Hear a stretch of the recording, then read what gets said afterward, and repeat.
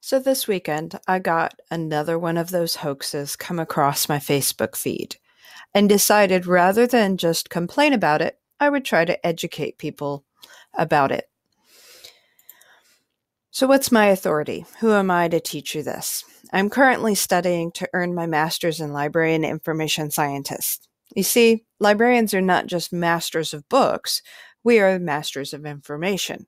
We are in the business of information. And Neil Gaiman says it best: Google can bring you back 100,000 answers. A librarian can bring you back the right one. So let me share a bit of what I've learned in library school.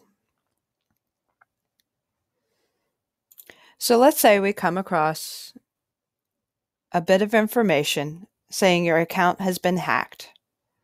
That's pretty scary and you want to help people. So you pass the information on thinking, what can it hurt? Why do scams and hoaxes spread so wildly? Fear. Why do they spread fear? Because it prompts people to action, to click or to forward their message. So you're thinking, what can it hurt by passing this on? Well,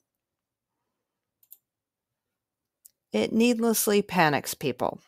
Think about the boy who cried wolf. If you're constantly saying, oh, worry about this, it makes others lose respect for you because you fell for a scam. Sometimes a name is involved, which gains them notoriety. And in some cases, it manipulates the Facebook's algorithms so that their web page becomes more popular and better able to flood your feed with junk. Plus, all these hoaxes and scams just feeds other people's feed with junk.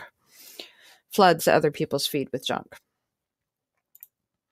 So here are some of the common hoaxes. It's official. Facebook is going to start charging you money for using their application. Or everything you've ever posted becomes public tomorrow unless you copy and paste, and so forth. Okay, I'm sure you've seen some variant of any of these. So how can I tell if it's a scam or a hoax, or if it's real? Well, first, does it sound like your friend is actually forwarding this to you? Did they write it?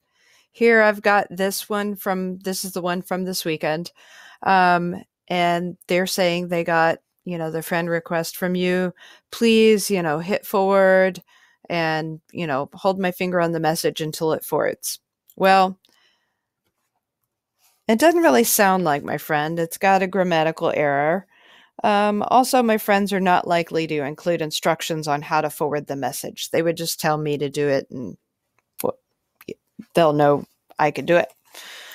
The other thing is, how can you tell if it's fake or scam? Is the authority. Who is telling you this?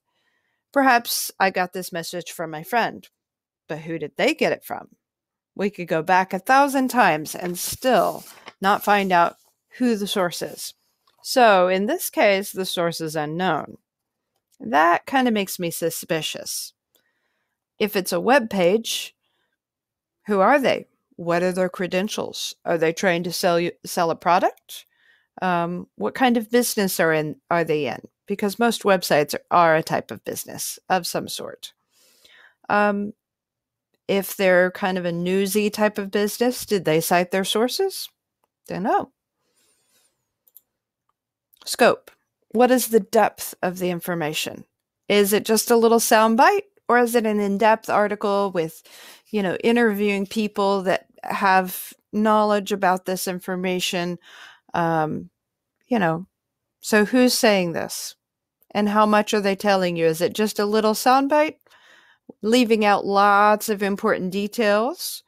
Or is it a very thorough article? And then authenticity. Can you confirm this information with another source? This is the main one. Is this something that all the major news networks are saying? Or is this the only website that's saying that one thing? I find this usually when I see that some famous person has died, I'll go check other news sources and it's not even true.